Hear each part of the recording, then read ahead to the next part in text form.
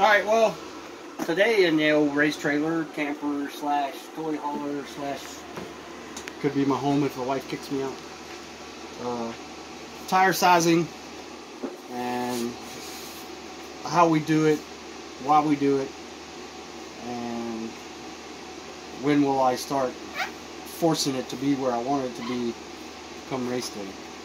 I always keep, it depends on how you're sizing it. Like normally your right size comes small and they measure in around 33 and something.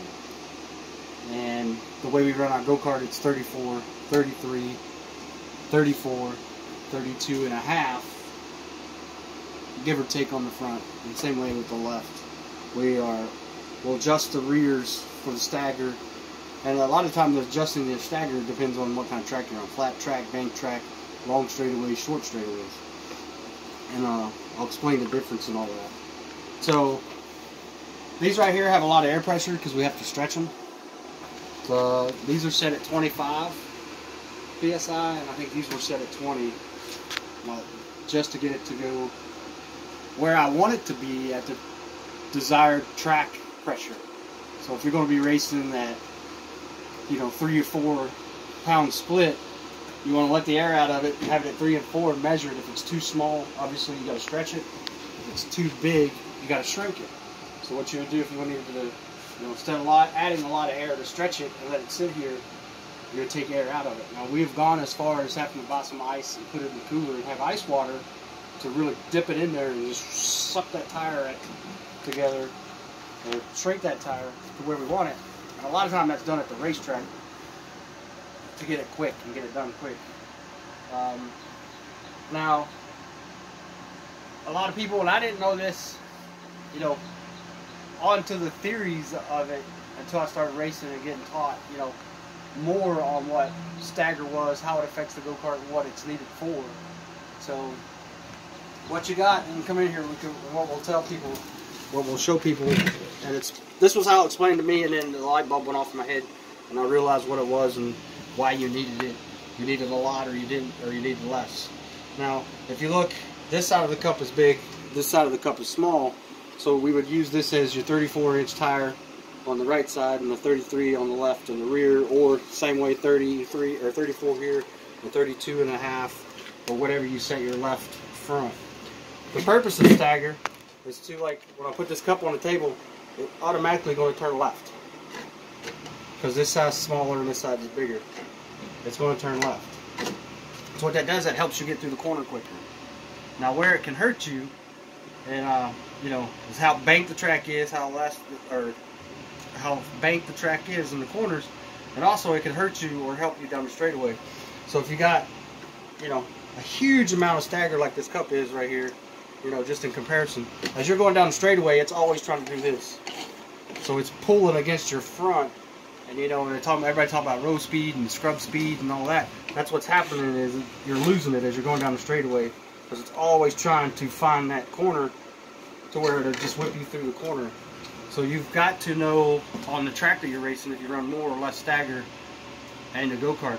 And the way we found, about 95% of the time, we don't even mess with it. We just set it at 1 inch in the rear, and that's where we run on every track. Now, if we were, up front runners and we were always running up front and we were trying to find that secret little here and there, we would probably chase that a little bit more. But we're consistent that we are, finishing in the top 5, or, absolutely sucking in qualifying, and we get trying to race our way to the front, we always wreck and get taken out, or we just can't make it back to the front. Which probably maybe is a bad attitude on how to set your go-kart up and wanting to push for the front. But that's how it was explained to us, is that, the stagger always wants to turn, and then if too much stagger, as you're going down the straightaway, it's going to try to turn, and you're trying to fight it to keep that left side even with the right side as it's going down there, so your scrub speed. And that's why you'll see your groove in your track, people try to arc that straightaway as much as possible coming out. So it's literally trying to make a big circle.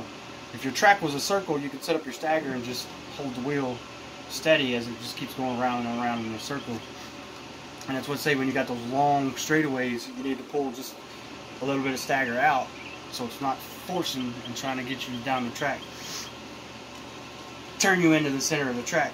But there's also a lot of other factors that factor into that, is like your cross on the front, or your stagger in the front, then the cross on the go-kart, how much weight's on the left side, how much weight's on the right side, and how much the tires grip going through the corners and going down the straightaways. So that's what it all factors in. But find one factor that you want, and you want to master it and work it into your go-kart setup at home and then at the track. So right now, just to show you an example, this tire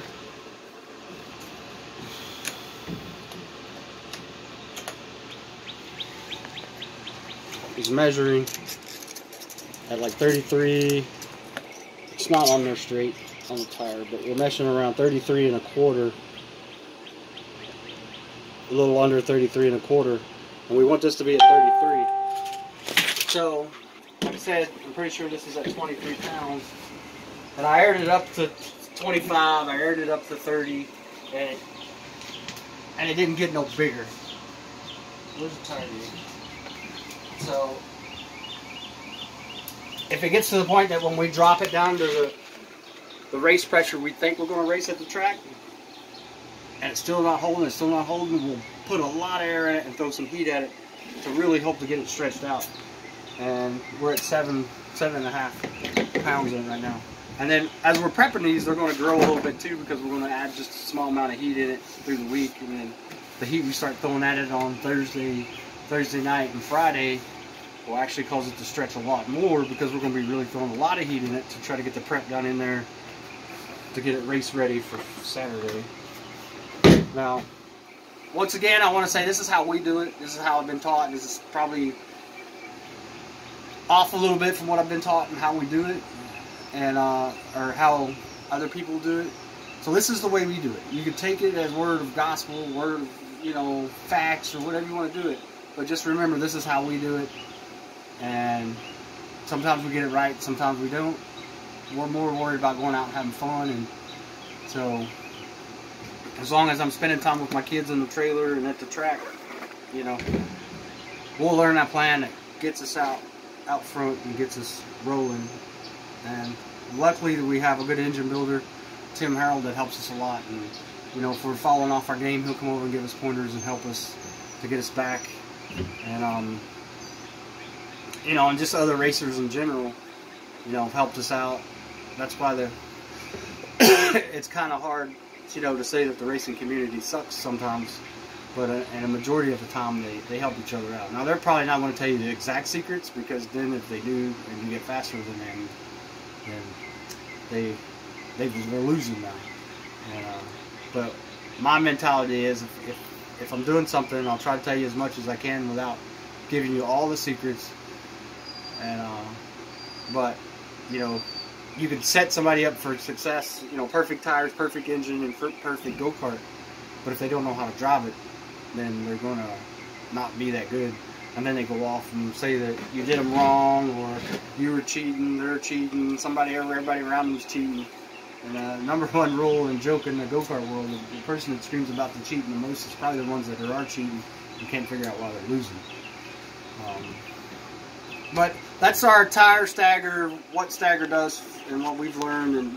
And we I might have explained it wrong. If I did, somebody tell us in the comments, hey dummy, you said it wrong. This is really how it works and what it needs to happen.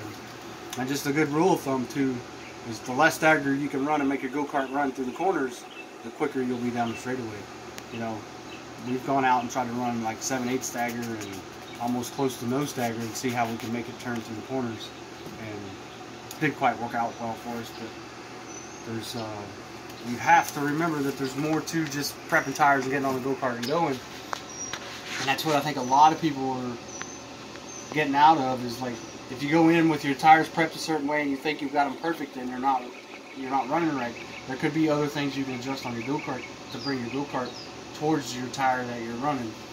But you have to be able to consistently have your tires the same way, so that you're not chasing them one weekend and the next weekend you walk up and your tires are perfect but your go-kart's wrong, and you're trying to adjust your go-kart, or your tires are wrong and your go-kart's perfect and you're trying to adjust your tires, you have to prep them the same way, every time. As close as you can. Weather conditions and other things permitted will change the way your tires are prepped and what track you're going to.